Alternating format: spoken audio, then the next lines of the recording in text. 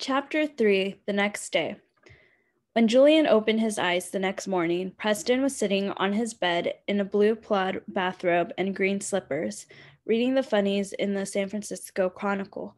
Seeing Julian stir, he carefully folded the newspaper and placed it on Julian's nightstand. "Where were you last night?" he asked, his round face stern. "I was at your dad's office. Didn't they tell you?" "No," Preston scratched his head. "My mom didn't know where you were. She called the school and they said you went home sick. And Mom said we should call the police. And then we had takeout Chinese. And then I had to go to bed."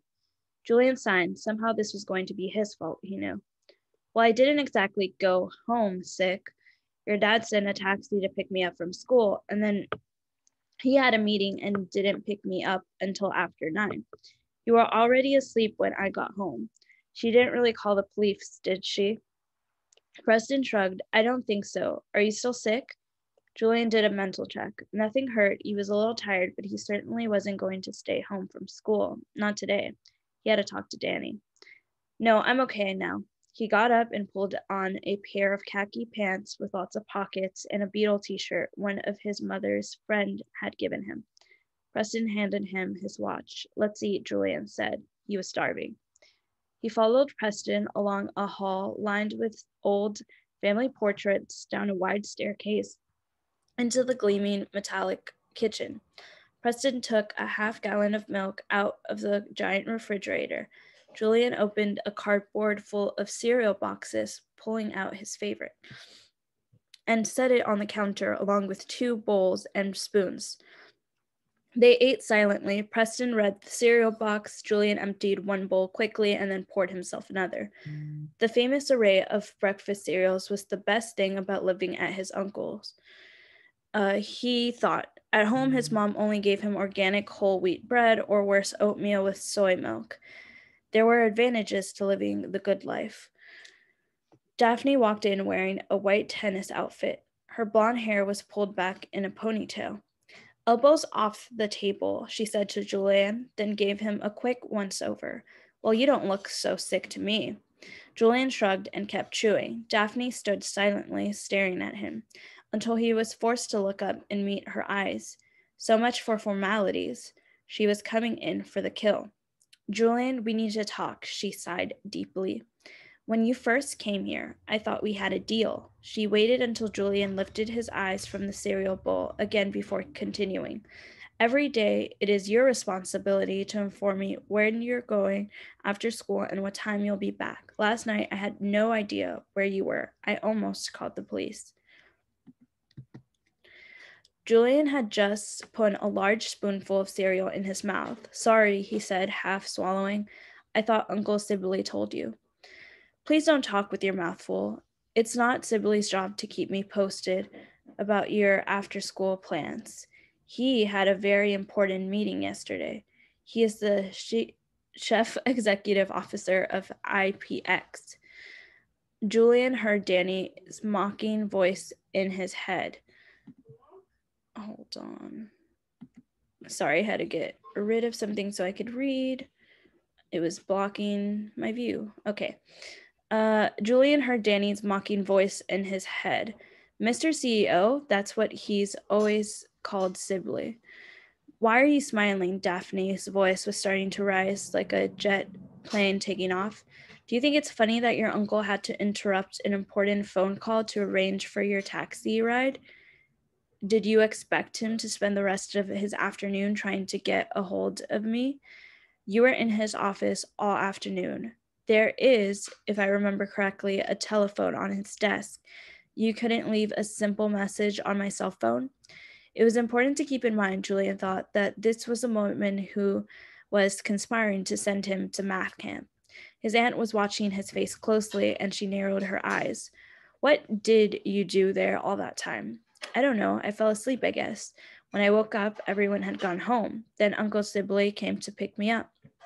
Just as Daphne opened her mouth, her cell phone rang and she clamped it to her ear. "Hello, Sergi? Shikun? I'm running a little late for my lesson." She paused and gave Julian an exasperated stare. "Yes, he's fine. He forgot to call, is all." Pause. "I know I could just strangle him. Then she turned and walked into the dining room, holding the phone to her ear. She lowered her voice, but Julian could still hear it echoing shrilly. Yes, 6 more weeks. Pause. Oh, it will be. Pause. Oh, I can't tell you what a relief. When Daphne returned, her face was stern again. Before I go, I would like an apology for yesterday, and please tell me when you'll be home today. I'm sorry for not calling at Daphne, Julian said evenly. I'm going to Danny's after school. I'll probably have dinner there. Sorry, lost my place. I'm deducting 2 points for last night. Be home by 8. No excuses. And do make sure Preston gets to the bus stop on time this morning. Helga's got an appointment. She walked over to Preston's and ran her hand down the back of his head, where his pale hair was cut short. Goodbye, darling. Have a fabulous day at school. Preston's school bus was late. Once he was safely on board, Julian stood at the corner trying to decide whether to wait for the city bus or run to school. It was 10 blocks, but entirely downhill. The day was cool and clear with the breeze blowing up from San Francisco Bay. He could see the majestic orange towers of the Golden Gate Bridge and a giant tanker moving slowly across the stale blue waters of the bay. He decided to run. He flew down the steep hill, his feet pounding against the pavement, his backpack slamming up and down, trying to make his feet move fast enough to avoid keeling forward. In 10 minutes, he was careening through the doors of Filbert Middle School. He arrived in homeroom, still breathing hard. Danny sat slumped over his desk, his head half buried in his black Giants sweatshirt. Julian grabbed the seat next to him. Just as Mr. Snips began the announcements, he scribbled in one of his school notebooks. Did you get Robin's email? Danny shook his head and made a face that said, I don't know what you're talking about. Who's Robin? When the bell rang to end homeroom, Julian leaned close to Danny. You're not going to believe this. My aunt and uncle want to send me away for the whole summer to math camp. Math camp? Are you serious? Julian nodded. The whole summer, that's brutal. Danny gave him a pat on the back and knitted his dark brows in mock sympathy. Hey, what about our basketball league? I know, and I found this crazy email to my uncle from some girl named Robin. Come on, boys, Mr. Snips shouted. Get going. This is not a cafe here. Come to my house after school, Danny said. My mom will feed you. What's that in your hair, Danny? Is that gel? Julian reached out to touch his shiny black head. Hey, back off. Danny jerked his head away. It's my new look. It'll make me irresistible. The girls will be crazy for it. All day, Julian sat watching the clock creep through each 45-minute period. By lunchtime, he was starting to feel tired and queasy again. Maybe he still wasn't 100% better. When the last bell rang, he headed out to the front steps. The breeze of the bay cleared his head a little. So what's with math camp? Danny asked, coming up behind him. You're not going to believe this. Julian grabbed his backpack and the boys started walking slowly towards the bus stop. I found this email from Sibley to somebody, I don't even know who, and he started saying all these bad things about me, how I don't have any discipline or any manners. What? That's insane. My mom's always saying. Danny changed to a Mayacine Spanish accent. Julian es un perfecto caballerito. Perfect little gentleman. You should be more like him. Anyways, it's obvious from the letter Sibley really hates me. I mean, now there's proof. And then he goes on about how Daphne's found the perfect camp for me, math camp. And she's looking for another camp for the rest of the summer. That'll probably be just as horrible. That's brutal, Danny said, shaking his head. Oh, and it's in Fresno. Fresno? My cousins live there. It's so hot in the summer, you'll be dying to get back to the fog. And Sibley saying, what a tremendous opportunity this is for me. Wait, how did you find all this out? The bus pulled up and they went to the back and sat down. Julian explained in detail the taxi ride, his visit to his uncle's office, the email with his name on it, and his last-minute decision to delete the message. By the time he got to the end of the story, they reached California Street and gotten off to watch for the next bus. I don't know, Danny scratched his head. I mean, it's bad, it's brutal, but what can you do? Maybe you should tell your mom. Julian considered. She's in China. What could she do? The camp's probably paid for already. Plus, I'm not supposed to know about it, remember? Maybe she'd come home. No way. For years, his mom had dreamed of going to China. Finally, she got in a grant that actually paid her to spend 5 months photographing Buddhist statues and temples. She wouldn't come home without a genuine emergency. Then you're stuck. Don't forget, my parents signed me up for 2 weeks of journalism camp. But that's here, not in Fresno, Julian said. And you like that kind of stuff, he sighed. Not that I want to stay with Stimley anyway. Now that his true feelings had been revealed, Danny said, the one California bus pulled up in front of them. It was so crowded they had to stand in the aisle holding on to metal poles. I should just run away, Julian said as the bus lurched into motion. Camp out in the Presidio or in Golden Gate Park. There were lots of places in the park where a kid could hide. If you stayed away from the children's playground or the Japanese tea garden, there were huge stretches of trees and bushes with hardly any people. Danny looked at him in horror. Are you insane? Do you still have a fever? He reached up to feel Julian's forehead. You want to live in Golden Gate Park at night with all the homeless people? Julian shrugged. What about your granny, the one who we had dim sum with? Couldn't you call her? Popo? I haven't seen her since Chinese New Year. Plus, what could she do? Rescue you from Simmerly and his evil plots? I think my mom already asked her about the summer. She couldn't do it. She was traveling or something. Plus, she works. His mother thought Popo was a workaholic. She wrote for the Chronicle and was always late for a deadline. It might be worth a try. Blood's thicker than water, Danny said with an air of authority. What does that mean, blood's thicker than water? I never get that. You're always so clueless about everything. It's because you don't watch enough movies. Blood is your blood connections, your relatives. They stick with you. Julian thought about this. Popo was his blood relative, but he lived 2 hours away in Sacramento, and he only saw her on the big holidays, Thanksgiving and Christmas and Chinese New Year. Then there was his mother, but she wasn't exactly sticking with him. His dad, well, it wasn't his fault he died. Sibley's blood, right? Of course, he's your father's brother. That's blood, that's DNA. Julian raised his eyebrows. Well, there's another expression, Danny said, laughing. La familia no la escogemos. You can't pick your relatives. Anyways, forget Sibley for now. Who's Robin? Julian pulled the cord for the next stop. You'll see when we get to your house. I want to read her email for yourself and tell me what you think.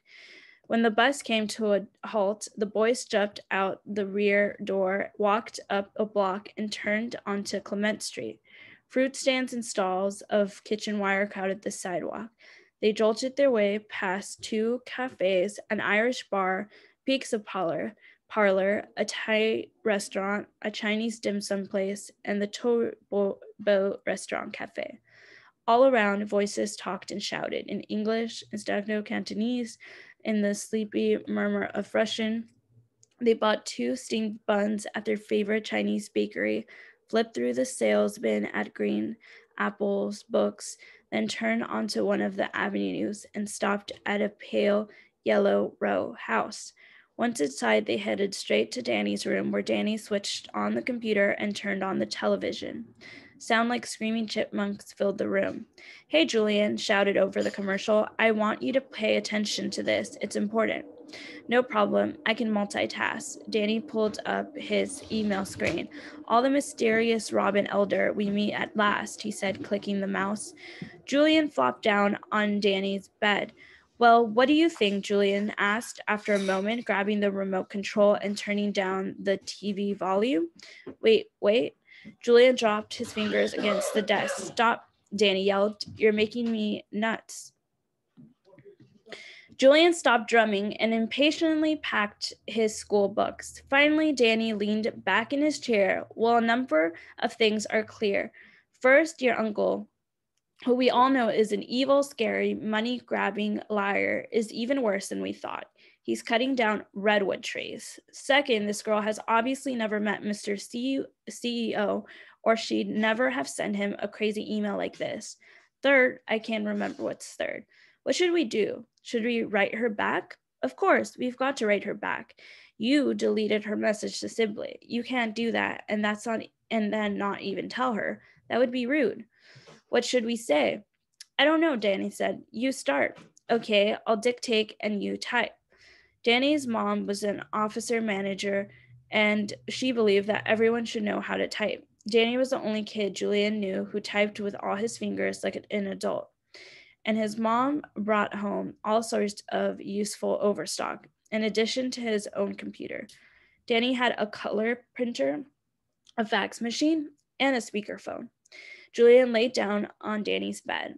Okay, how about dear Robin? Danny made a face. I'll just put Robin. From what we've read, she's not much of a dear. We don't even know if she's a she. Maybe we should ask. But we can't start off like that. How about I'm Sibley Carter's nephew and I accidentally read your email to him. Can you tell us more about yourself and explain what my uncle has to do with your redwood trees? I wouldn't show your email to my uncle. He didn't get the last one because I deleted it. Honestly, I think honestly, I didn't think it would do any good, and you might even have gotten into trouble. Danny typed quickly. Go on. Julian paused for a moment. I guess we should say, please trust me, even though I live with my uncle, we aren't very close. Then how should it end? Danny just cocked his head. He was still typing. How about you can reach me at this email. It belongs to my friend Danny, who you can also trust. From Julian Carter Lee. Danny finished typing and lifted his hands with a flourish. Do you really think this is a good idea? Julian asked. I mean, none of this is really our business. Don't you want to know what your uncle is up to? I guess so, Julian said. You'd better send it before I lose my nerve. Danny pressed send. Let me see it. Julian sat up on the edge of the bed and reached for the mouse. Danny pulled away, and before you get upset, I should tell you I changed a few words. What do you mean? Just to make it sound better. Julian grabbed the mouse and clicked. May 5th, Robin. I am the unfortunate nephew of Mr. Sibley Carter, aka the great and terrible Mr. CEO. I have intercepted your recent message to him. Please reveal your identity and spell out in more detail your complaint against Mr. CEO and what sinister deeds he intends to perform.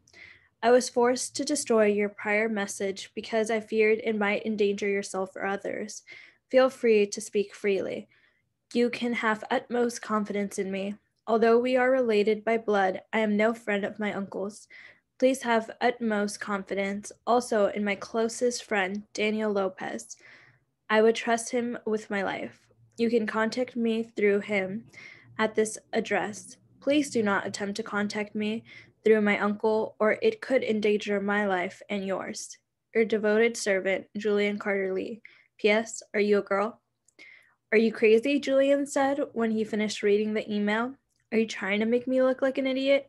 No, trust me, Danny said with enormous sincerity. It's better this way. She'll take us more seriously. Julian put his head in his hands. Danny, you totally screwed this up. Danny was silent for a moment. Oh, come on. It's not such a big deal. If you really don't like it, send a retraction. You can type it yourself. He stood up and offered Julian the chair. Very slowly, Julian pecked out. May 5th. Dear Robin, that last email was from my friend Danny. Please ignore it. Sibley Carter is my uncle. I found your email by accident, but I don't understand what you're talking about. Who are you, and where's Big Tree Grove? And what's the Greenlee land? And what does my uncle have to do with them? I promise I won't give any information to my uncle. We are not very close. Sincerely, Julian Carter Lee. P.S. I really did delete your message to my uncle. I don't think he would have listened to you anyways. Danny watched over his shoulder. You really think that's better? He said irredentously. Oh well, you know best. Send away. Julian sent the email and then said, I'd better do my homework. He pulled out his math book I have 2 pages of math for tonight and 3 still from yesterday. Danny sighed heavily and set to work himself, alternatively scribbling furiously and singing along with the TV. Julian lay on his stomach, writing neatly and figuring his algebra almost automatically. He was in the middle of solving a particularly difficult equation when he heard a voice at the door. Hola, mi hijito, Luciana, Luciana Lopez stood leaning against the door frame in her work clothes, a halo of black curls around her face. How are you, Julian? She asked with a searching look. Are you feeling better? Danny said. You went home sick. Oh, I'm fine. I'm better today. Can Julian stay for dinner, Mom? Please? Of course, Julian is always welcome. Papa will be home soon.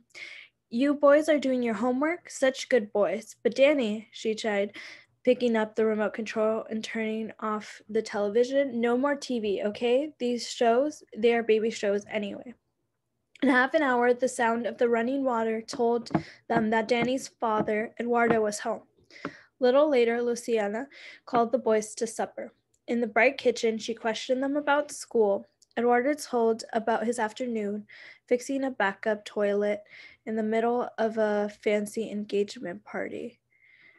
Julian wolfed down 2 plates of spaghetti and 6 pieces of garlic bread, then sat back contently. Well, you must be feeling better, Luciana said. You certainly have a healthy appetite. He's a growing boy, Danny said with fine pride.